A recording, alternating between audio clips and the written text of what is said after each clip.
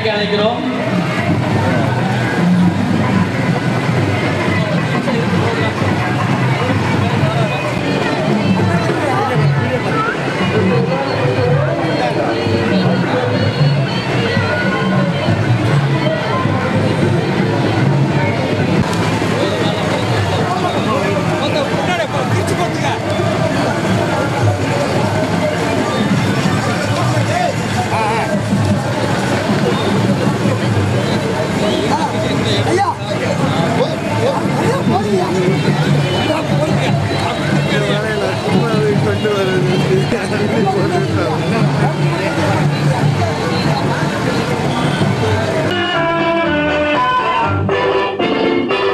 வெற்றி வேண்டுமா போட்டு பாரடா எதிர் நீச்சல் சரதம் போடா தலைவிதி என்பது பெருங்கூச்சல் எண்ணி துணிந்தால் இங்கு என்ன நடக்காதது கொஞ்சம் முயன்றால் இங்கு எது கிடைக்காதது வெற்றி வேண்டுமா போட்டு பாரடா எதிர் நீச்சல்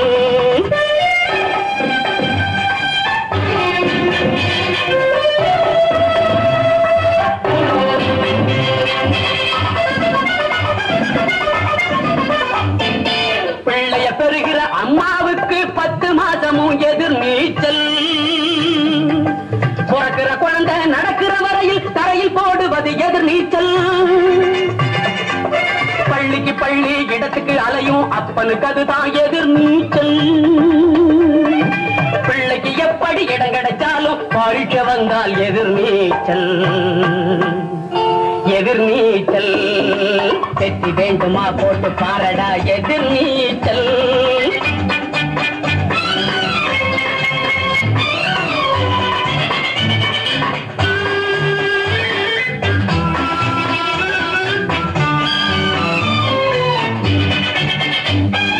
கடற்கரையோரம் நடக்கிற காதல் கல்யாணம் முடிப்பது எதிர் நீச்சல்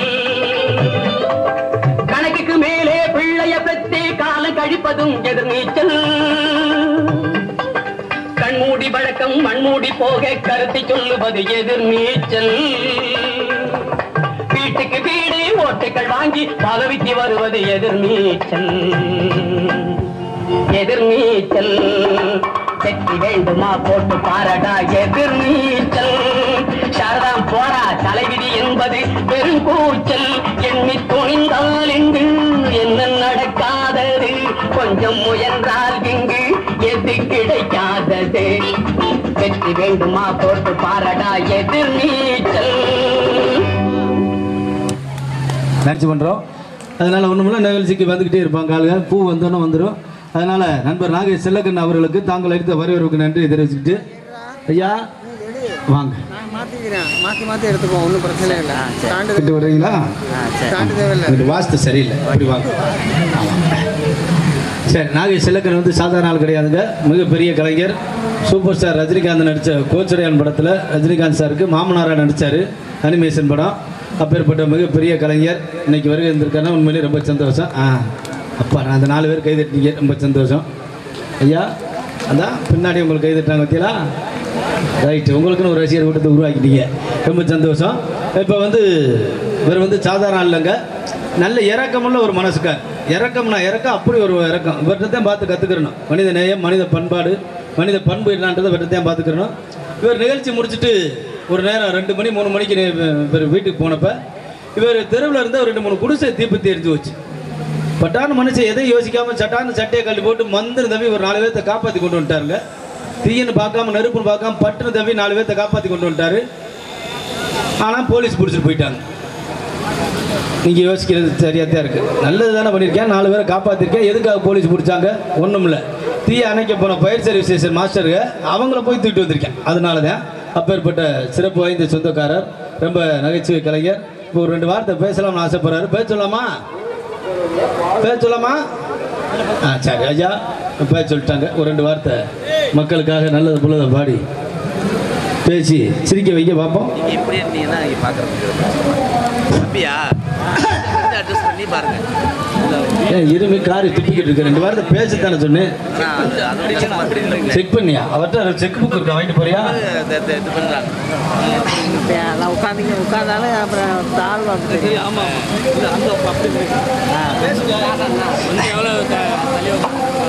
நன்றி வணக்கம். தூக்கி போட்டு மிதிப்போம். ஒரு 2 வாரத்தை நல்லது போல பேசினா பத்தியா எப்படி நன்றி வணக்கமா. நன்றி கைதட்டி உற்சாகப்படுத்தி உங்கள் அனைவருக்கும் நன்றியை சொல்லிட்டு இப்போ அடுத்ததாக ஒரு வித்தியாசமான நிகழ்ச்சியை வழங்க எங்களது சன் தொலைக்காட்சி புகழ் அசத்தல் மன்னன், அதாவது விக்ரம் ரவி அவர்கள் தருகின்ற ஒரு வித்தியாசமான, அப்படியே விக்ரம் மாதிரியே இருப்பாரு. விக்ரம் சாரே பார்த்துட்டு ஆச்சரியப்பட்டாரு. அவருக்கு டூப்பு கூட போடுறது கூட இவராக கூட இருக்கலாம்னு சொல்லி ரொம்ப ஆச்சரியத்திற்குரிய ஒரு வித்தியாசமான ஒரு நகைச்சுவை கலைஞர் இந்த மேடையிலே உங்களை எல்லாம் சந்தித்து மகிழ்ச்சி வெள்ளத்தில் ஆழ்த்த ஒரு வித்தியாசமான பாடலுக்காக. அதுக்கு முன்னாடி ஒரு 2 முடிச்சுன்னா பாப்பா குட்டி ஓடியாங்க, மேடைக்கு ஓடியாங்க. மச்சச்சட்டை போட்ட பாப்பா ஓடியா வாங்கடா. ஒரு 2 3 பாப்பா சும்மா ஓடியாங்க. வாங்க வாங்க வாங்க சும்மா பாப்பா. ரைட், அப்படி வரிசையா நல்லங்க. போதும் போதும் போதும், ரொம்ப வேணாம். பாப்பாவா நின்றுக்க இங்கிட்டு வாடா. அப்படி ஓரம் பண்ணிட்டுக்கிறா அந்த முன்னாடி போய் நின்றுக்க. இல்லை நீர்ரா, நீ அங்கிட்டு போப்பா. அதுப்பா அப்படி முன்னாடிக்கு வரிசையா நில்லுங்க. தள்ளி தள்ளி நில்லுங்க. இப்போ அங்கிள் வருவார். விக்ரம் வேஷம் போட்டு வந்து ஒரு டான்ஸ் ஆடுவார் உங்களோட சேர்ந்து. அவரோட சேர்ந்து நீங்கள் நல்லா ஆடி ஜாலியாக இருக்கணும். சரியா? இதோ விக்ரம் ரவி அவர்கள் தருகின்ற ஒரு வித்தியாசமான நிகழ்ச்சி உங்கள் மத்தியிலே.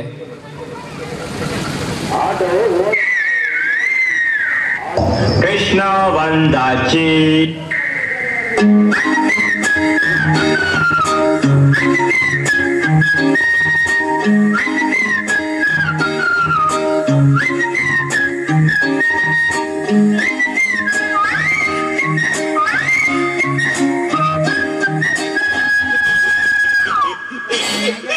பாப்பா பாப்பா பாப்பா பாப்பா வருதே எனக்கு பாப்பா. அப்பப்பா அப்பா பாப்பா புதுசா பொம்மை கேப்பா. இனிமே ஆட்டமும் கொண்டாட்டமும் தூளு தூளு தாப்பா.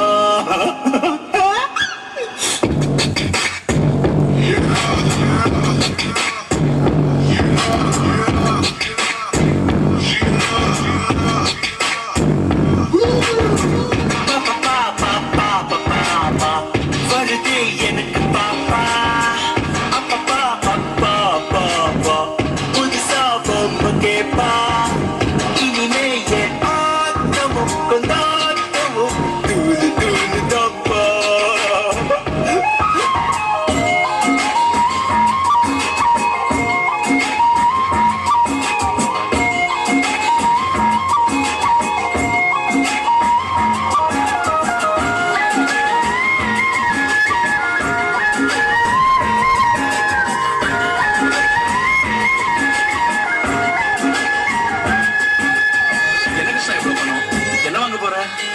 கண்ணுக்கு கண்ணுக்கு மை வாங்க, காலுக்கு கொலுசு தாவாங்க. அப்புறம் ஏதோ சொன்னாங்க, ஐயோ மருந்துங்க. கை சட்டை வாங்க போடுறேன், பவுன் தான் வாங்க போடுறேன். கடை தெருவை தேடி போறேன் குதிரை மேல. என்ன பாப்பாக்கு தானா? வாத பொண்ணு இல்லையா? இருக்கு. ஆப்பிள் நான் வாங்க போறேன், ஹார்லிக்ஸும் வாங்க போறேன். அவளை நான் தாங்க போறேன் குழந்தை போல. கழுத்துக்கு கழுத்துக்கு மணி வாங்க, இடுப்புக்கு அருணா கொடி வாங்க. அப்புறம் ஏதோ சொன்னாங்க, இதுதாங்க இதுவும் பாப்பா பாப்பா பாப்பா வருதே எனக்கு பாப்பா. அப்பப்பா அப்பா அப்பா அப்பா புதுசா பொம்மை கேப்பா. இனிமே ஆட்டமும் கொண்டாட்டமும் தூளு தூளு தாப்பா. கிருஷ்ணா எங்க போற? விக்டர் பார்க்க போறேன். வேலைக்கு வரல? எனக்கு பாப்பா பிறகு போகுது, நான் வரமாட்டேன். அதான் வந்துட்டியா, வேலை சொல்லு. எனக்கு பாப்பா பிறகு போகுது, நான் வரமாட்டேன்.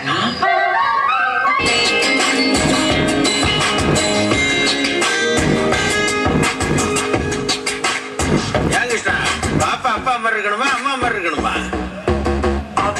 போல வேணாமே அம்மா போல வேணாமே ரெண்டும் கலந்து இருக்கணுமே அழகா சிரிக்கணுமே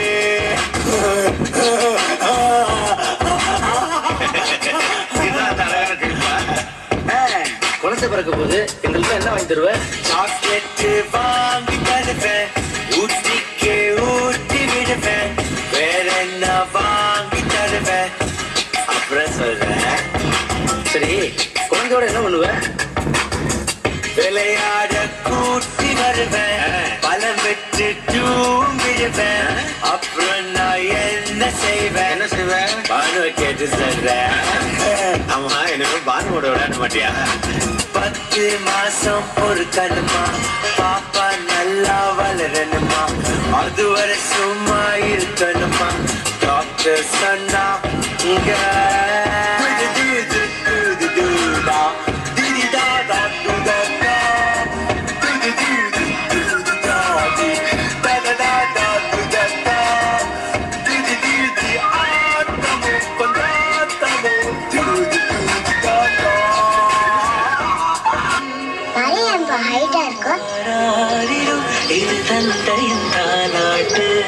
அது அப்ப ஹைட்டா இருக்குல்ல அதான் கருப்பா இருக்கு வெயில சுத்துதுல அதான்.